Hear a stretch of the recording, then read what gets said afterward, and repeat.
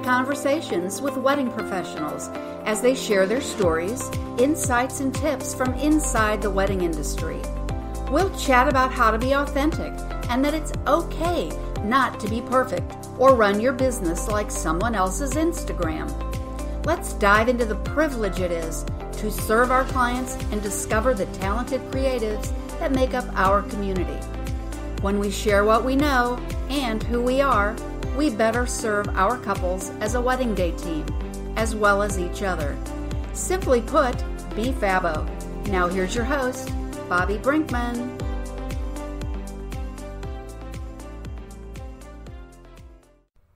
Hey, BFabo podcast listeners, thanks for joining us. This is a bonus episode this week. A couple of days ago, we released David Skaggs, owner of Coterie Creative. He's a wonderful filmmaker out of St. Louis, so his episode went live, and we knew during the taping and interview process that we were not going to be able to get to some of the questions that some Fabo listeners sent in. So we had about 20 questions come in. I chose 10 questions, and I asked David if he would stick around and share his insights and information and experience with us on these 10 questions. David did not know the 10 questions that I was going to toss at him, so here are his responses. They're candid conversations. Hopefully they share some insight to those in the industry that ask a question that will help encourage you and have you pursue your passion behind the lens, as well as a couple from engaged couples that will hopefully help direct you into asking the questions for your filmmaker and videographer, because I think you'll hear through the interview that David's importance of having a cinematographer capture your day. And as a reminder, down in show notes, it's how to reach out to David. He would love to tell your story no matter where you're saying I do at. He is available for destination weddings. So he'd be privileged and honored to capture that for you. So reach out to David with any more questions, or if you would like to hire him to capture your day. He's all about it. So without further ado, here are 10 questions with David Skaggs, the filmmaker and owner of Coterie Creative. All right, listeners, we are back with a bonus episode to ask the masterful David Skaggs. So many of you sent some questions in, and so we're going to do some rapid-fire questions here with David. So I appreciate you listening in, but you all wanted to get some questions answered from this talented cinematographer. So thank you guys for sending them in, and thanks for also telling me where you're from. That kind of helps David and I kind of just see who's listening. And again, David's available for destination weddings, so feel free to reach out. I'm sure he would love to capture your love story wherever it's being told. So, all right, David. So first up from Susan is a very good question. It's, how do you feel about starting a cinematography business? How do you feel the best way to do so? Should I shadow, and how long should I shadow? Or should I just take the first steps and go for it? Yeah, I mean, I guess for me, it was a slow burn. I mean, it's been almost a decade-long process for me to start my own. But my suggestion, first thing is first, is to invest in a good camera. That's the first thing. You invest in a good body. You can rent lenses from pretty much anywhere. So you definitely need to invest in a good camera body and camera system, something with a full-frame sensor at least. And then, yeah, I mean, reach out to some people, see if there's a local film group in your area, and just kind of say, look, I want to learn. Somebody take me under their wing. And there's going to be people that do that, because I mean, that's something that I do for local cinematographers here. I just had a meeting last week with somebody who asked me hey, I've seen your work. I met him in Colorado randomly, and we both discovered that we lived in St. Louis. So we had lunch just last week, and he was just I'd love to come and shadow you. Can you put me on some shoots as a third shooter? You don't have to pay me, which is an amazing thing for a business owner to hear. And, can I come and learn? So that would be, yeah, absolutely shadow. Reach out to some people, throw some stuff out through Instagram, follow people. Imitation is the most sincerest form of flattery, is what I say. So go out there, learn from people, watch films, reach out to people, and just put yourself out there, and don't be afraid to not get an answer back. Some people might get busy and they just might not answer back, but at least if you're going out there, you're showing that you want to learn, and you're showing that you are interested and invested in yourself. So that's the first thing to do, is really hone your skills, understand the creative side of it, because everybody can learn how to start and run a business. You could take classes on that. You could do whatever you need to do, but you need to really understand the creative side of it first. So get good at that, feel good about your work, and just constantly understand that you're always going to be getting better, that there's always somebody who's going to be better than you and you can learn from. Oh, exactly. Exactly. And Susan, don't be afraid to ask the question. Like Dave and I talk about all the time. You know, we're the kind of people that just ask. You can't even get a no if you don't ask the question. So if you find somebody, and it's so much easier now to just DM somebody and say, hey, I really admire your work, you know, but also don't be a jerk and say, hey, I'd love to come along and follow you and do something, because some of us don't want to train our per se competition. It's hard to train on an actual wedding. Exactly. You know? Because our clients, our clients paid for us to be there, not so much having somebody come along. But I also think if you come along, you're going to learn the logistics of a wedding. And so, Susan, if you don't go to a lot of weddings, and a lot of you guys don't attend weddings, you don't even know how it goes. So sometimes just say, hey, I don't want to bring a camera. I just like to follow around and learn, and maybe lug a bag around. You'll learn from the inside out. We all need somebody to make Instagram stories. Exactly. So. We all need to do that. So that's a very good point. All right. Mark from South Carolina says, I love shooting. We probably need to, correct, do we need to change our industry? I got in trouble actually when I was in college, when I worked for the TV station, because President Clinton came to University of Central Missouri, and I was supposed to film one of his speeches. So I was like, I got to go shoot President Clinton now. And people were a little upset. I remember I got pulled over one time in downtown St. Louis for a taillight being out. And the officer said, what are you doing? I'm like, I was just off shooting I was just on a Western Avenue shooting. And immediately he put on his gun. I'm like, no, I'm a photographer. Right. And the look on his face was like, I'm out here, but I mean, and now I think politically correct, we need to change the word shooting. But Mark's question is, I love shooting, but I don't like the editing process. What's your take on outsourcing? And do you think it loses, if you outsource, do you think it loses the integrity of your film? No, I actually don't. It's a really good question. So I do a lot of my own editing because I love editing. I do know editors that sometimes I will outsource projects to. There wouldn't be a job of an editor if there wasn't a need for that position. So to me, you have to find an editor who matches your style. And then, you can't just outsource to any editor that you find on Facebook, because they might not edit in the way that you do. There are people who are very amazing music video editors or montage wedding film editors that are perfect for if that's their style. That's not my style. So I have to find editors who understand my style and who work, number one, in the same software that I use in case I have to go in and make any changes. I can't, if they're using Final Cut, I can't work with them very often because I don't use Final Cut. But finding the right editor to match your style, I don't think loses your integrity. Actually, I think what it might do is it might actually benefit your film from time to time, because you're on set, for lack of a better word, for 10, 12 hours. And you know how hard you worked to get this specific shot. You know how hard it was to get the right angle for a speech. And if somebody's sitting there on the outside who doesn't know how hard you worked to get that shot, if you worked really hard, that shot's going to make the film. Whether it benefits the film or hurts the film, if you put that kind of effort in, that shot's going in the film. It's the same way with a narrative film. Right. So to me, having somebody from an outside perspective to help is amazing. I have a team, a group of friends. I say team, but it's not a team. I have a group of friends that I work with that all make their living as editors and cinematographer editors. And before I send a film to a client, I send that film to at least 3 of them. And I say, hey, can you watch this with fresh eyes? Because I've spent 30 hours on this edit. Can you watch this with fresh eyes and tell me if there's anything that I missed? If there's anything that's jarring, if there's anything that doesn't make sense, can you do that? And sometimes that gives me my best notes, because I just finished an edit and I sent it over to an editor and they're like, hey man, your assistant cinematographer is creeping into the edge of one of these shots. And it's I didn't even notice it because I was so focused on something else that shot that I didn't even notice the edge of the frame. So yeah, I would say just find an editor that you like working with and that matches your style as a cinematographer, and work with them. If you don't like to edit, then outsource it. Exactly. Exactly. There's nothing wrong with just being a cinematographer. No, do your strong points and let somebody else do something else. Just remember to adjust your pricing accordingly, so you're not giving away some of your profit. That's exactly. Understand that you're going to pay somebody $500, $600, $700 to edit that film because it's a whole week's worth of work. And that's kind of perfect to go into question number 3 from Eric. He's from Illinois.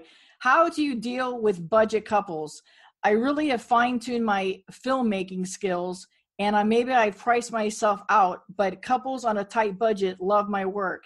I don't want to hurt feelings. How do I say no? These people are serious, David. So this is one of the funniest questions because I get yelled at all the time by people that are like not business coaches, but people that I trust from a business perspective, because I don't say no very often. So the way that I look at it is, if you have the free time, and let's just say somebody calls you up and they're like, hey, we have $1,200. That's what's in our budget. We love your work. We have $1,200. You've come highly recommended by everybody we've talked to. Is there anything that you can do? Sit back, look. I just had this happen where I sat back. I didn't have any weddings until my first wedding of the year was the 27th of April. And I had a client come to me and say, we don't have a whole lot of money, but our wedding is on the 13th of April. Our photographer highly recommends you. We would love to have you on our day. And I sat back and I said, I haven't shot a wedding in 4 months because it was April and I didn't shoot anything from January to March. I didn't have any weddings. And I said, I'm not working. I will use this wedding. I'd been to the venue before. I'd worked with the photographer. The clients were super cool. I knew it wasn't going to be a struggle to get the wedding film done. So I said, I'm going to take a new cinematographer with me as a second cinematographer. I'm going to guarantee a solo shoot because it was a very small venue where I didn't need an assistant really. So I was like, I'm going to train a new cinematographer and I'm going to take this wedding and I'm going to trim out all the stuff that I don't like doing, which is editing speeches, editing first dances, the boring long form stuff. I still gave a ceremony because people want the ceremony, but I trimmed all of the stuff that I didn't want to do out of it. And I picked the film that I didn't have a lot of. So I said, okay, well, I don't have many of this package. So are you willing to do, for this money, how about a 3 to 4 minute film in the full ceremony? And I'll be there until I'm done. I'm not going to give you a set amount of hours. Like when we go through the timeline, I'll say I'm going to start at this time and I'm going to end at this time. So I built essentially a custom package that benefited me from, I need this kind of a film to go online because I didn't have a whole lot of them sold. And because I couldn't share a whole lot of them. Nobody was going to take this film if they can't see one. So I take it on a case-by-case basis. If you don't want to work, and if the money's not worth it to you, then don't take it. But if the money's worth it to you, and you don't have anything else to do, use it as an educational experience that you get a little bit of money out of. Look at it from, here's what I can do, here's what I can experiment with, here's what I can learn. And then you make a little bit of money off of it, even if it's $300. $300 for a day's work is fine. It's $300 more than you would have made if you didn't work. So like, don't take off. I mean, like, I wouldn't do that on a Thursday if I had to take off work and I had to lose, a salary. I wouldn't be able to do that. But if you're already not working, like, that's the way that I look at it, is every single experience that I have is a learning experience. Whether I make money off of it or whether I don't make money off of it, if I learn something, it's worth it to me. Well, and if we stay true to our passion and we are true storytellers, and while yes, I know that everybody comes with a story and we can't always get tied up in their story, we want to help everybody, but There are times we can make the exceptions. And I think a lot of entrepreneurs will sit back and tell you, the one time I went to do that job for so-and-so for less than my fee, let me just tell you who was in attendance at that job. And now I have an account that is XYZ and I solely am their videographer. So yeah. And just contract. Make sure that you're very clear about what deliverables are. Make sure you're very clear about all these things, because last thing you need is to take a wedding for under what you would normally charge, a budget wedding, for lack of a better term, and then have that budget wedding become a huge pain after the deliverables done. Right. Because they didn't understand what they were getting for the amount of money that they were spending. Right. And if we don't value ourselves, we can't expect our clients to value us, or fellow wedding pros for the same fact. So that's a whole different topic. So question number 4 is from Carla. Didn't say where she's from. Solo shooter versus multi-shooter. When and why? Solo shooter, never. I don't like solo shooting a whole lot. I always like to have at least one cinematographer there as a backup. The times when I will solo shoot are very few and far between, and I have to be able to walk from where the groom's getting ready to where the bride's getting ready. Like I can't have to physically leave a location to go and get that footage. So that's when I will solo shoot, is if I'm able to, if it's like a very small venue where there's like a cabin 50 feet from the bride's house that she's getting ready in. That's when I will solo shoot. But I do my best to not. Even if I don't make as much money, I'll bring a second shooter, like I just in the story I just told, where if they're paying for a solo shooter, that's when I'll train. That's when I'll bring somebody on as a shadow. That's when I'll bring somebody on to learn, stuff like that. So I always recommend having an assistant with you, because you're going to rock multiple cameras at least 2 points in the day during the ceremony and during the speeches. You're going to rock multiple cameras, and you can't monitor 4 cameras on your own. Can't monitor 3 cameras on your own. You can barely monitor 2. So like, it's always good to have somebody there, at least for the ceremony and the reception, to monitor your other cameras, make sure that it's still recording. If you're using a Sony, it cuts off after 30 minutes. So you're going to have to eventually go over there and hit record again. So like, what are you going to do? Set an alarm on your phone and then potentially have it go off in the middle of the ceremony? No, like I always recommend having a second cinematographer, and having a second cinematographer that you trust, somebody that knows your style, you like working with, because you're going to spend a lot of time with them, and that you can trust to go shoot something without you there and to produce the same quality footage that you would yourself produce. Gotcha. So here, this is going to be. I got a couple loaded ones here, so we'll try to get through a couple of these. Haley is from Georgia, and I actually do think I know who Haley is, and I kind of think I know the circumstance she's talking to. But she wants to ask you, why can't I have my first dance song on my film? Copyright. That's your main reason. So we all use copyright. Like we don't use copyrighted music in our films. If you are, you're running the risk of getting sued, and getting sued badly.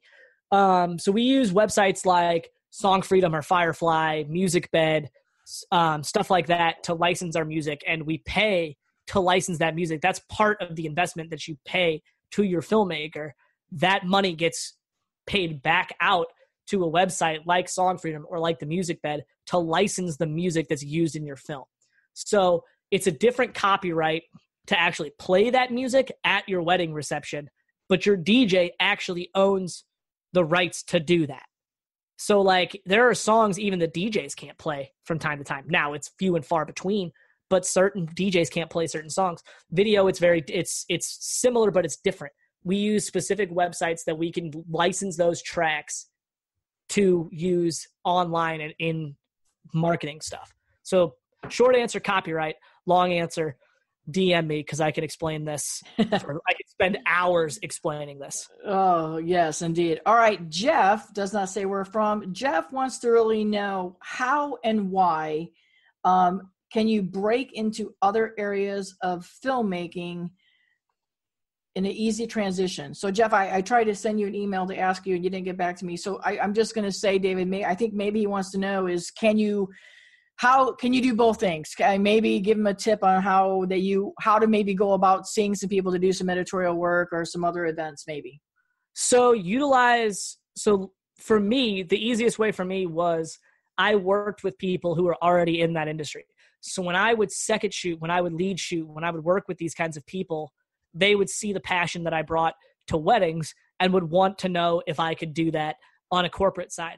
And I understand that like where my strength lies is in run and gun cinematography, meaning shooting 180 clips for a 4-minute video, as opposed to a 30-second commercial spot where you have 8 shots that get shot over 10 hours. You know, like I understood that run and gun cinematography, interviews, B-roll, stuff like that was where my skill set lied. So people started kind of referring me for those kinds of projects, and then eventually the work that I produced there was pretty enough that people were like, well, what can you do if we give you time? And it's like, well, let's see kind of how it goes. So really just utilizing your connections and utilizing, it's just like we said earlier, like when you do work for people, like utilize it as a learning experience. And when you work with other people, don't discount what they say. Understand that every person could be a potential resource for, for future work. And don't forget to tell people in the wedding industry, other pros, hey, by the way, if you need some branding, I can do that. Or talk about that you do something else if that's something that you want to do. At dinner, not during photo, not during photo time. But yeah, just talk. Be personable. Like it's you don't have to be, just because we're artists and just because we work behind a camera doesn't mean we all have to be Tim Burton. We don't have to be weird. Like we can just be normal people who enjoy talking to other creatives. So like just open up, explain what you do, and talk to people and get contact information and stay in contact with those people. Become Facebook friends, share your work, and people will see it. Exactly. Share what you want to do. That's how it is. All right. Scott wants to know, Scott, I don't know where you're from, Scott. Scott wants to know, what's your take on black and white films solo, and what's your take on black and white films integrating black and white with your color coverage? I would not do a black and white film only. Like the client would have to specifically request that. I think that would be actually kind of cool. It would be very different. Right. I'd probably shoot it in black and white. Honestly, if they specifically requested that, there are options to do that in your camera to just like completely desaturate your image and then just grade it later. But I don't think I would. It would have to be very specifically requested by the client. For black and whites, like being black and white shots being put into the film that's color, I'm cool with it. I've seen some cool ways to do it. I wouldn't want it just in the middle of things. Like I wouldn't want to go like a color shot into a black and white shot into a color shot into a black and white shot. Like it would have to be a specific sequence that's black and white for a reason. But I think, do you, man? Like have at it. Like I think that would be super cool. If you have a way to do it, do it. If you can make it look cool. I know a ton of wedding videographers that have developed LUTs specifically for black and white. So just, I think it's becoming more of a thing. I actually did it in a film just a little bit ago for a friend that I contracted, and I thought it was super cool. I used it as like my ending sequence because it was nighttime and there was no point in really being color. So yeah, I think if you can make it look cool, do it. Like there's no right or wrong answer as to how to be creative. Exactly. Everyone's creative in their own way. Exactly. So client. And if that's something you want to offer, man, talk about setting yourself apart from the crowd. Say, hey, by the way, I have a whole package. It's just black and white and monotone coverage. Knock yourself out. Hey, listeners, if somebody wants me to do a black and white film, I'll throw you a discount because I think that would be super cool. Exactly. And so we have Heather. She is from Georgia, and she says, is it ever possible to get the outtakes? And is this something that you can use as add-on coverage? I'm thinking Heather may be a person in the industry. So I don't have a lot of outtakes real often because I shoot for a very specific idea. So I don't have a whole lot of outtakes. The only outtake I can remember is I got tripped once while doing a kiss and cheer shot. I wasn't paying attention to behind me and I slammed right into a footstool and just ate it. Just went down hard. And we actually did send that to the client and it was pretty funny. But no, I don't offer outtakes. So there was this story I read a while ago. I'm not going to mention the company, but somebody got sued. It was like a class action lawsuit because an outtake went live. It went online where the groom passed out on the dance floor in the middle of the garter, like just poof, and was down. And the cinematographer posted it online, and obviously it was incredibly embarrassing to the client. So like For me, outtakes aren't really my style. If they are, if like funny films or something that you do, if that's your style, then yeah, totally go for it. But I wouldn't do it. So that's just my personal opinion, though. I'm more of a serious mood drama kind of a person, like to bring the dramatic elements to the film, and every once in a while toss in a joke from a best man. But like, I know there are people who do that. So like, again, just like the answer for the last question, like there's no right or wrong for creativity. So if you want to do it, totally do it. And again, if that's what you want to sell your clients, if you show that, people will come to you for that niche and people will hire you. All right. Exactly. There's from Todd, who is also from Georgia. Shooting during dinner. Do you shoot mealtime, dinner times? If you do, how much? And then is it mandatory that meals are included in your contract? I'm thinking Todd is also an industry person. Todd sounds like somebody from the industry. No, I don't shoot dinner. Nobody really looks attractive eating, and nobody wants footage of themselves eating. I have seen films where dinner footage has been a huge part of it. And I think maybe we could even link it because it's a couple out in Colorado that made the wedding film. But it was like a very specific reason that they did it was because it was like a wedding festival kind of a thing out in the woods where they grilled all their own food. They had huge like salt racks and like all sorts of stuff to like actually like cook all the meat that they cooked. So they got shots of that kind of stuff. And people actually eating there, but that was because the food was something very specific to the party atmosphere and the vibe of the wedding itself. Right. It's almost like it was a starring role in the wedding. It was the food. Yeah. Exactly. Like I'm not going to go if I went and shot a famous chef's wedding, I probably would shoot some of the food. But like for the average person who's getting married at like a golf course, like they don't really care about the food that's in the buffet line. So I'm not really going to shoot a whole lot of details on that. I'll focus on the stuff that they specifically brought in. Right. So. And as photographers on that note, don't forget to shoot some of those. But when you're going to go shoot some of that food, because again, this opens the door for your building a relationship with the caterer, shoot it creatively. Do not just go up to in St. Louis, I can talk about the muscatelli, which we don't have down here. Don't just go up and grab do something creative, folks, and then present that to the caterer, and they will love that. All right. Question number 10. Also second part of his question though, real quick. I feel kind of bad. Yes. Absolutely. Food is part of the contract. Like, yeah, it's in all of my contracts. It's even in there to cover the photographer in case I work with a photographer who doesn't know. Like, it's in my contract that the client has to provide a hot meal for the photographers and the videographers. I was just going to say, is it the same meal that the people are the guests are eating, or is it just a hot meal? I just have it specified as a hot meal. Typically a hot meal is the food that the guests are eating. But at the same time, like, I'm not going to, if I don't get fed, then I don't get fed. I'm not going to go and like be a jerk about it. Do you have in your contract that if you don't get fed, you get to leave for an hour to have lunch and come back? Yeah, I'm not doing. Yeah. What the heck is that? Right. Why would you do that? That just makes your work. It's your work, guys. Like, be proud, like put the work into your own, like it's your name on the thing. It's not so. Well, I'm too paranoid. I would get in my car and go to McDonald's and have a flat tire or a car wreck and couldn't get back. Right. I'm too paranoid.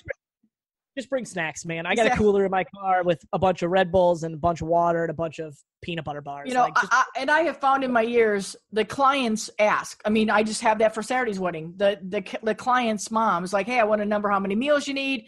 Clients ask. People aren't going to treat you like jerks if this is how you present them. And, you know, like with me booking 2 years out, you get to know these people. They know. People know that they read my blogs. They read about me. They bring me Pop-Tarts on the morning because they know that I eat that, or sometimes I don't. But they'll bring I get Red Bull. Exactly. People read about us and they know about us, and it's fun like that. But it's like, I do believe we need to eat, but it's a long day. But I'm not going to get in a pissy fight without eating. Yeah. I'm so unhealthy when it comes to my eating as well. Exactly. Like, I still eat like a 7-year-old who got let loose at a grocery store. So like, if I don't get food, like I'll grab a gas station hot dog on my way into the morning, and that'll hold me over for a majority of the day. And then I'll reach a point where I'm like, if I'm starting to get hungry at 7:00 at night and I'm not getting fed, in my head, I'm just like, well, I'm just going to order emos when I get home. Like, it's not a problem. Well, I think we get so engulfed in what we're doing that we don't even realize we're not eating. And like, I know down here for us, it gets so hot that, people come up to me by the time we get to the reception. They go, Bobbi, here's 3 bottles of water. And I have to go, look, I know I look like I'm dying, but I'm really okay. I'm just fat and red and dying of heat. And I wear all black. Yeah. So I'm really okay. Put a hot meal in your contract and be thankful when you get one. That's pretty much it. Exactly. All right. Question number 10 is, how do you handle missing a moment or maybe not getting something on the video that the client wanted? How do you deal with managing client expectations? And that is from Sue. Doesn't say where from. So I have a pre-planning meeting about 6 to 4 weeks out from the event.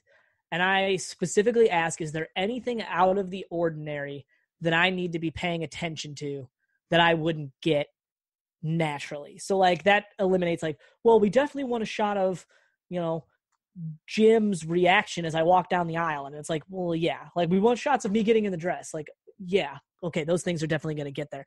But like, is there are you going to have a photo of grandma on your bouquet? Are there any of these things that are special? And I write that down. And I have planning software where anybody who shoots with me has access to it, and they are required to look at that paperwork and see if there's anything specific. If I miss something, I just make the film as best as I possibly can. And then if they ask about it, they're like, hey, is there any chance that this can happen? Like, is there any chance that we can get this in the film? It's like, unfortunately, due to circumstances of the day, we missed that. I'm really sorry. I hope it's not a huge deal. Like, I don't know the best way to put this, because like, you don't want to, as a creative person and as somebody who's trying to do the best job that you can, you don't want to put bad expectations in their head in the very beginning.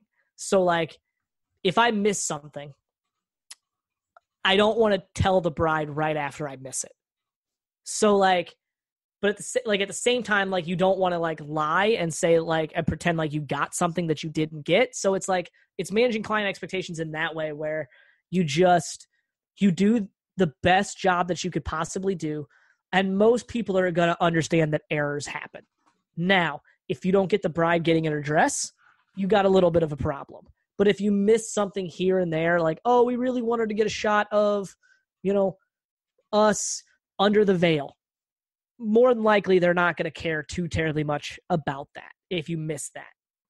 Because you're probably not missing it because you're messing around on your phone. You probably missed it because you're inside shooting something else. Or they didn't wear a veil and forgot that they asked that question. Right. A majority of the time, if you miss something minor, nobody's really going to cause a stink over it, as long as you do a good job with everything else. And if you miss something major, then you have to figure it out. I mean, you have to, like, that's the main thing about wedding videography, is it's problem solving. You have to solve a problem as quick as you possibly can, as best as you possibly can, and understand that, like, you're still, yes, you're the artist, but you're still producing a product for a client. So just put the effort in, know what you have to get, remember what you have to get, and then do your best to get it. And if you don't, have a reason for why you didn't. There you go. Good. All right, folks. That is your 10 top questions for the wonderful David Skaggs. So, again, guys, go ahead and throughout Instagram, if you got some other questions, reach out to David. You guys know how to reach him. We'll put that links back in this bonus episode as well. But thank you, listeners, for coming in. I think those were 10 really good questions for a videographer, cinematographer. So thanks, everybody. Everybody have a fabulous week. And thanks so much, David. We'll talk to you soon. Talk to you later. Thanks for joining us. We hope these conversations will take you into your wedding weekend with a little more confidence, proud of what you do, and how you serve your clients. Maybe you even picked up a business tip or two. Till next time, be Fabo.